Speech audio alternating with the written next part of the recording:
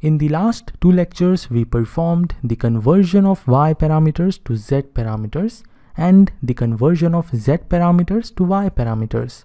Now, in this lecture, we will solve our problem number 1 on the calculation of y parameters. So let's read the given problem. Find the 4 short circuit admittance parameters. This means we are required to find the 4 y parameters for the resistive two-port network shown in the figure. So this is our two-port network, and you can see that we have only resistors in this network, and therefore we are calling the network resistive two-port network, and we are required to find y11, y12, y21 and y22. These are the 4 elements of the admittance matrix, and we are required to find all 4 of them.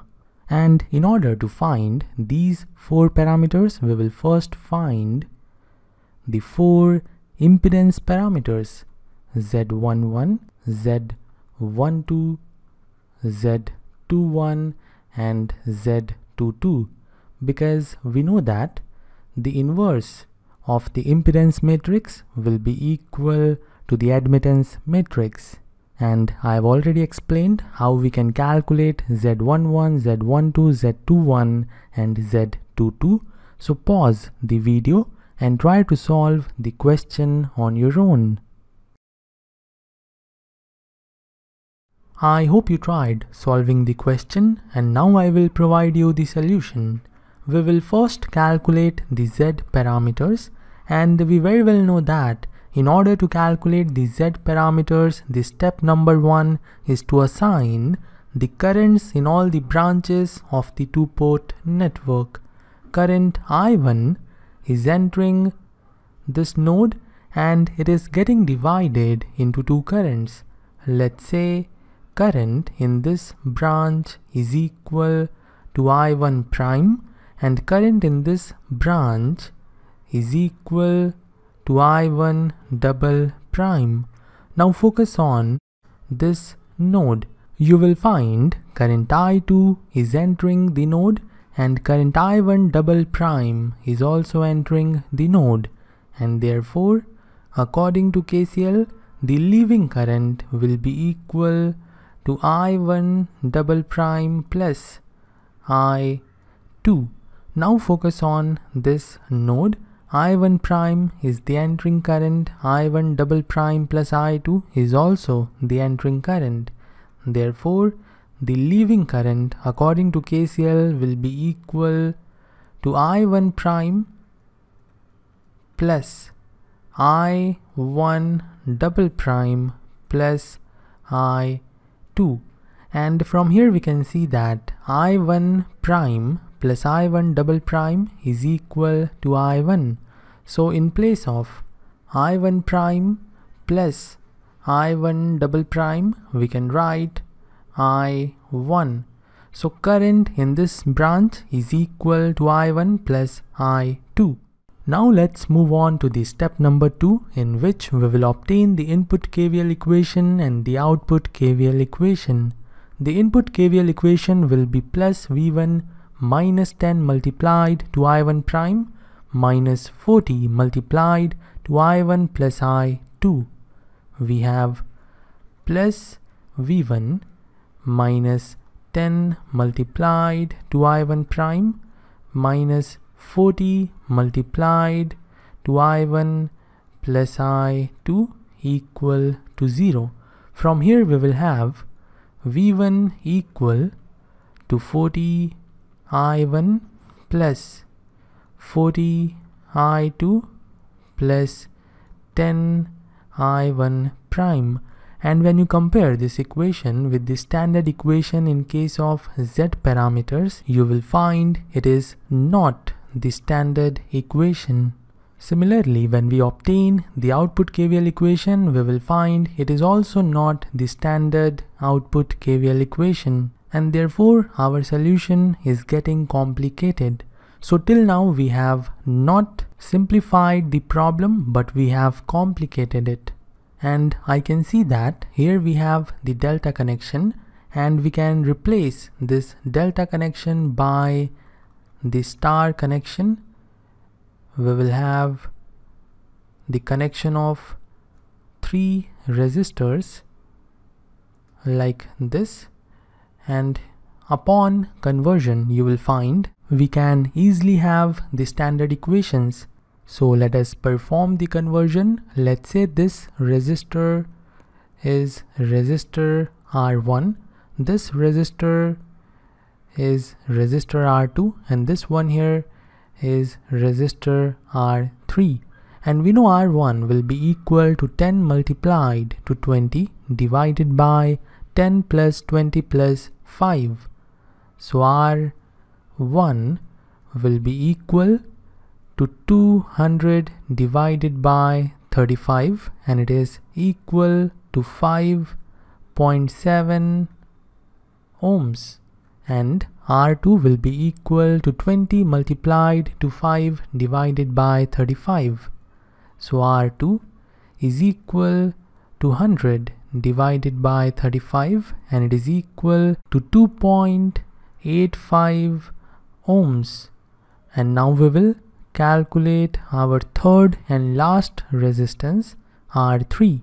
R3 will be equal to 10 multiplied to 5, which is 50 divided by 35, and it is equal to 1.43 ohms.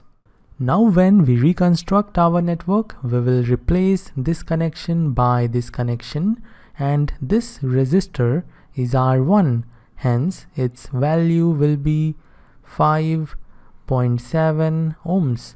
This resistor is R2, therefore its value is 2.85 ohms, and this one here is R3, hence its value is 1.43 ohms. Now you can notice one thing, this resistor and this resistor are connected in series, therefore we can have a single resistor in place of them having the value 41.43 ohms. So we will have a single resistor having the value 41.43 ohms. Now it is very easy to find out the input KVL equation and the output KVL equation. Current in this branch will be I1 plus I2.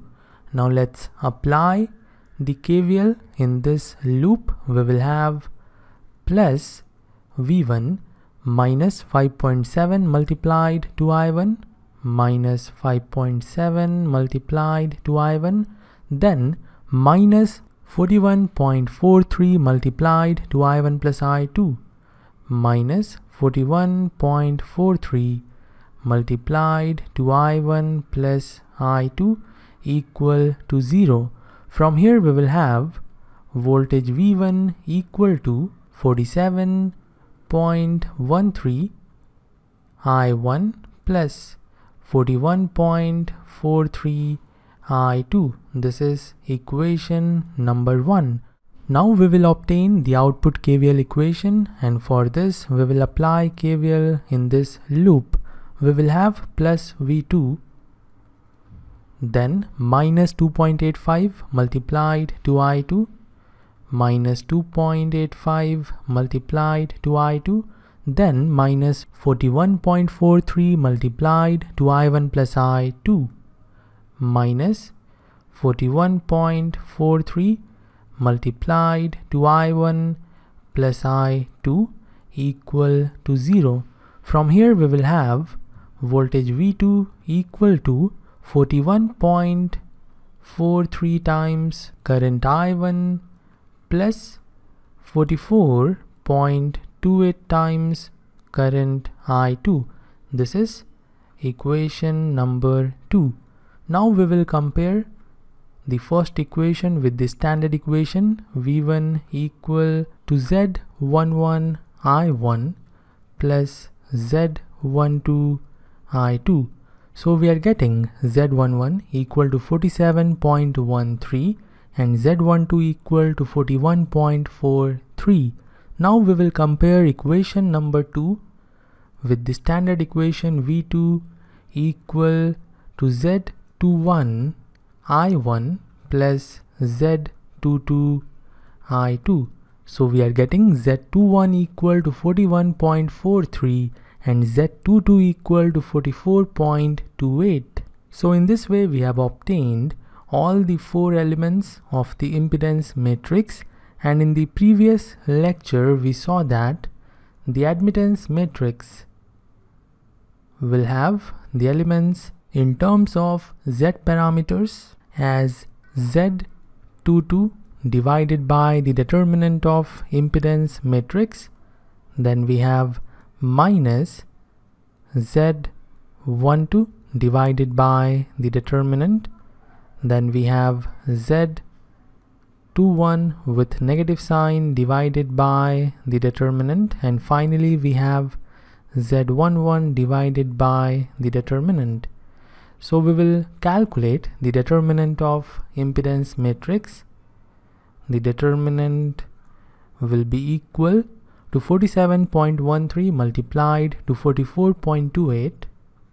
47.13 multiplied to 44.28 minus 41.43 multiplied to 41.43. So we have square of 41.43. When you solve it, you will get the determinant is equal to 370.45. So now we can easily have our admittance matrix. In the next step, we will put all the values. The first element will be 44.28. 44.28 divided by 370.45. 370.45. Then we have minus Z12, which is 41.43 divided by 370.45. After this we have minus Z21 divided by the determinant, and Z21 is equal to 41.43. So we have minus 41.43 divided by 370.45, and then we have Z11 divided by the determinant. Z11 is 47.13. So we have 47.13 divided by 370.45. Now take out your calculator and solve it. I will give you the final answer. The first element will be 0.1195. The second element will be minus 0.1118.